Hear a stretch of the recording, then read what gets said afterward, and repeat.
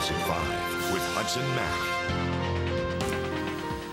Good evening. We begin tonight with a warning from Victoria Police to children and to parents after a third suspected child luring attempt in less than a month. All three of the incidents have happened close to Oaklands Elementary School, and that has the community on high alert. From neighbors nearby to watchful school attendants and parents, everyone is taking extra precautions to make sure the kids are safe. CTV's Aaron Glazier has the story. Playground supervisors are keeping a closer than normal eye on children at Oaklands Elementary after a man attempted to lure a young boy on Tuesday. There's nothing more important to us than the safety of our students, and I know that the police are erring on the side of caution, which is important for them to do.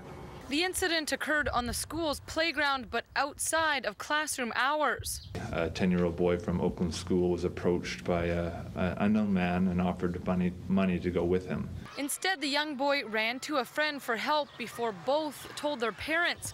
It's not the first time the quiet family neighborhood has been targeted. Police say on May 14th and 17th, two different young girls reported a man attempting to lure them into a vehicle. Three disturbing attempts in what parents say is a safe place.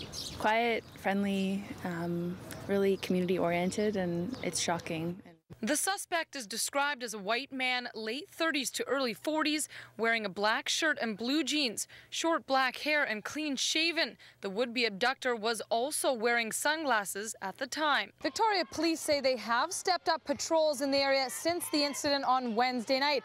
However, they are asking parents and neighbors who live in the area to be extra vigilant. We really sort of watch, I guess, the neighborhood and try and see what kind of traffic there is at the park, maybe sort of just keeping an extra watchful eye. But not all strangers are bad. Personal safety experts say one of the biggest mistakes parents make is teaching stranger danger. Sometimes people who they know, and sometimes people who they don't know, who want to play tricks on them, and as a result of that, they need to know what those tricks are.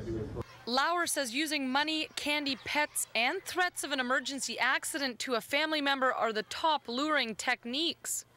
The difference that we take is we take the approach of enlightening and not frightening. Because education is the key to prevention when a predator may be targeting young children.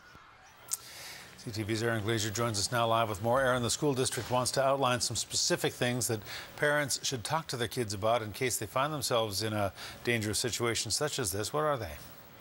That's right, Hudson. The school offering these tips this afternoon. When walking to school, parents should have their children for the first 10 trips to make sure that they know the route well. They should have a buddy or walk in groups or with an adult. Children should walk directly to school with no deviations. They should also walk on a well-traveled route and report any unusual events to adults.